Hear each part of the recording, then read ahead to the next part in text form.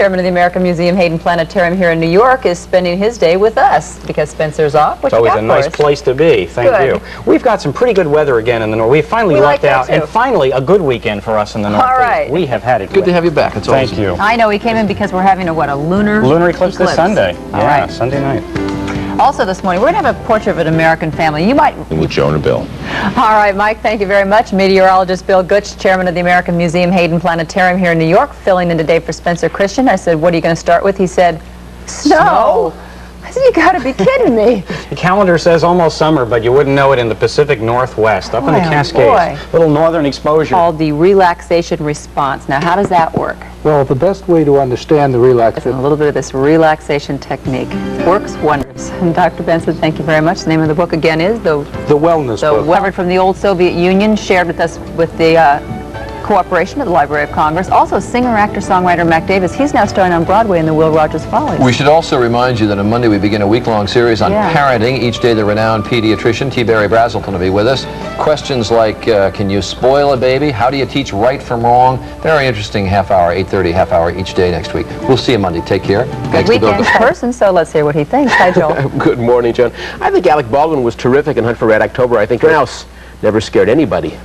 All right, I'll leave that one alone. Thanks, Joel. Do I get to sing next time? Yes. It's nice to have you both with us. And if you're going to be one weekend, it's going to be hard to avoid Ross Perot. Mr. Perot has purchased scads of television time.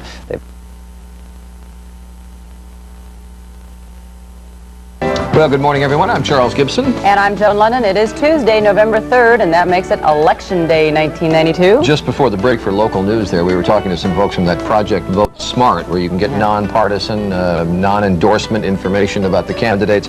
And we had the 800 number that you can still call, the big stuff that they use for election coverage. And then also coming up, compelling personals. I was in precincts around the country. That's a whole lot of territory. How do you do this? Yes, ma'am. Weather. Spencer? Okay, Joan, let's take a look at what's going on around the country. Seems so vague. Like, what kinds of things does this pop? Well, hi, I'm Charles Gibson, and I'm right in front of the Good Morning America set, which is also here in New York, and all I want to say is Good Morning America. It is Tuesday, November 3rd, Election Day. And good morning, I'm Joan Lunden. It is Election Day, and we've been telling you all morning long to get out and vote, so we won't go back over that. But in a book like this, kind of a way of saying goodbye too, looking back and being able to say it was good, and I... Yeah, it is. I think it was an appropriate... Maybe playing an inaugural or something like that? I tell you. What did you think when you first heard that they were going to use one of your songs as their theme campaign song? Everybody from Little Rock these days making that point. Good morning, everyone. Must be an excited place right now. Absolutely. I'm Charles Gibson. And I'm Joan Lunden.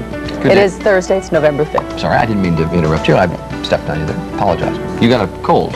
Yes, I do. And the voice is a little softer. But we're here. That counts, right, for points? Yes, no, absolutely. I just, I can barely hear you, so I stepped on you there. Those of us old enough to remember President Kennedy. All right, Tyler, thank you very much. Thank you. And Good Morning America continues sudden going up. Yes, they have indeed. And so the advice here is... Thank you very much. 7 minutes after 7, it is time for the weather maps. What you got, Spence? Well, we've got some cold weather pushing into the sky. I know you hate to hear that, don't you? But it is that time of year. So. It is that time of year, so get out the heavy clothes, as we've done today, and let's go to the map. The gag rule, the only reason that your group has not already stopped mentioning the word abortion in your counseling is that there was no backup plan made for your group to be phased out. That's one reason. And we are learning more about Planned Parenthood. We are not, I know that we are discussing very controversial issues, and stress that Kitty is representing Planned Parenthood and their views and not anybody else's. So keep that in mind as we continue our discussion. Now, you talked about how you think that this gag rule will be repealed and that you will be able to do this. If it were not to be repealed, how come you're still able to do this and you're still getting federal funding? Well, Marlon Perkins, get out of here. No, where's got a replacement. We're back in Wangay National Park at 7:30. You like this setup? It's a little bit different than... Yeah, I like it. Yeah. It's beautiful. Yeah, we moved down about 40 yards from where we were set up over there. We're going to go on back, the watering hole behind us in this Back to Richmond, Virginia one more time for Spencer to check out the weather forecast. Spence? All right, Mike, once again, it's going to be a very chilly Friday in the power, floss, and brush. Back to Richmond, Virginia one more time for Spencer to check out the weather forecast. Spence? All right, Mike, once again. It's all week long at 8:30 on Holiday Entertaining, American style, all kinds of good stuff like inventive ways of dressing up your dinner table and also fixing outdoor tree decorations that your backyard birds will love. Also some new ideas for an old-fashioned potluck dinner. And also next week, former President Jimmy Carter, Neil Diamond, and Barry Manilow. Good lineup. What a cast. What a cast. We hope you have a wonderful and a safe weekend. A lot of people at Channel 5 who are using the skills they have here, public relations skills, writing skills, whatever they can do, working for yourself. Yes, that's right. We have people who are busy professionals. More and more volunteers every year or fewer? You do volunteer.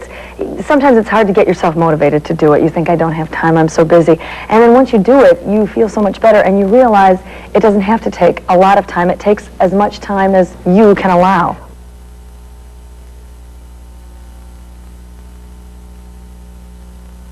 Scott, on the other hand. It was absolutely meant for me.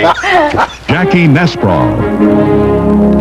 Good morning, everyone, and good morning, Jackie. The British and the French specifically are concerned that using NATO forces for airstrikes or something on that order could jeopardize some of the forces that they have on the ground. And right now those soldiers are working in some very dangerous areas trying to secure the food to that area. We're delighted for you. Merry Christmas. We'll see you on Christmas morning here from Walt Disney World. Looking forward to it. When is this going to happen, Kathy? Well, we don't want to... Well, it only took 8 minutes, but here we are. Rich, how are you? You look very festive. The Lexington Philharmonic and the Lexington Singers. Phenomenal. Really nice. Thanks to all of them and to sister stations WKYT-TV in Lexington and WYMT-TV in Hazard, Kentucky. Welcome, in-laws. We'll get you some help in our next half hour. First, Mark McEwen's with us. Good morning to you. Excellent interview with It works. Believe me, it works. Here's someone who needs Hang with me there. You've got a cold? Oh, yeah. I've got a cold. Do you have a cold? No. Healthy as a horse. Where's Alan All? Unbelievable special effects. Well, A shame it doesn't work. that's too bad. Thanks, Joel. Unbelievable special effects. Well, A shame it doesn't work. that's too bad. Thanks, Joel. Coming up on 12 Effects, but the big question is, will we want to play? Joel? Good morning, Nancy. You saw the coming. It will be a major zoo someday. I think so. I think we're really on the way. We get our funding basically from For a major... zoo to be free in this day and age? I think so. I was northeastern Wisconsin and upper Michigan. Is it unusual for a zoo to be free in this day and age? I think...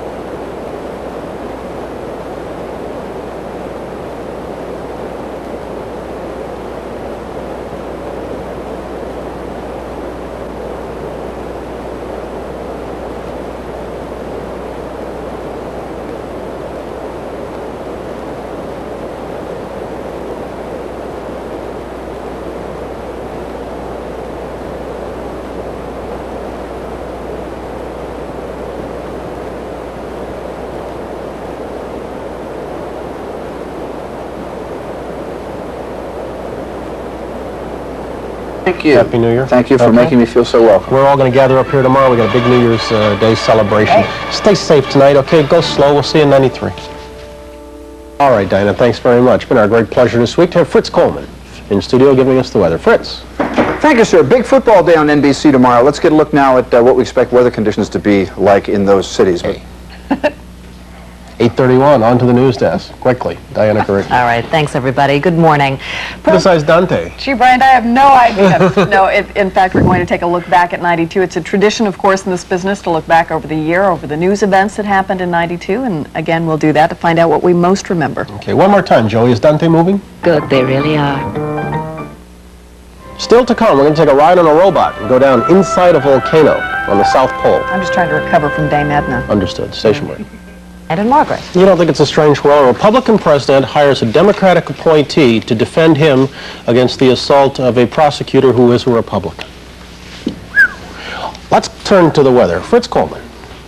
We're somewhere. I mean, don't people put up calendars and never flip them? I sort of do that. Yeah. Unless I buy the Sierra Club calendar and then I look through all the pictures and never use it again. The Sierra Club calendar? It's a great calendar. Yeah.